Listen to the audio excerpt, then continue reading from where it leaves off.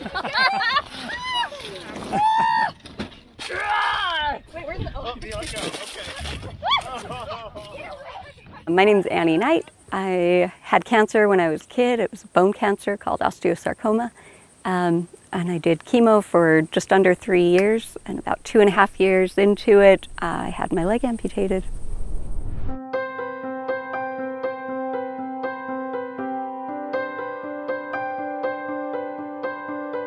I'm here floating Fisher Towers with National Ability Center. It's been incredible.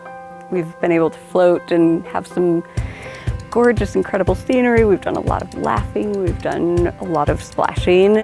I got a chance to row. Got a chance to kind of play around with a new oar setup that I've never tried before, and that was a lot of fun.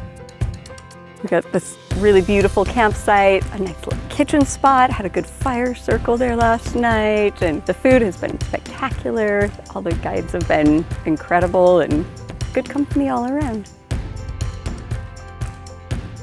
I really love how supportive and creative the NAC is. People are able to come with all sorts of different challenges and different needs, and the people at the National Ability Center are always really up for finding a creative solution. It's a huge thing to be able to just come and feel like a participant on any other type of trip.